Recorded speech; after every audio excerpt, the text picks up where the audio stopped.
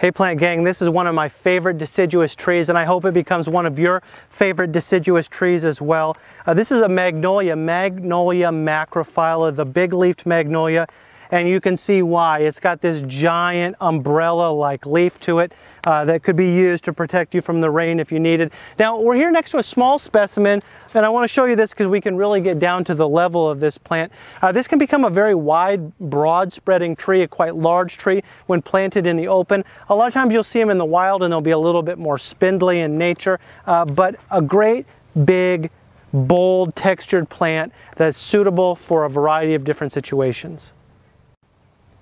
Magnolia macrophylla, the big-leafed magnolia, hardy from zones 5 through 8, can get 30 to 40 foot high, can spread out just as wide, 30 to 40 foot wide.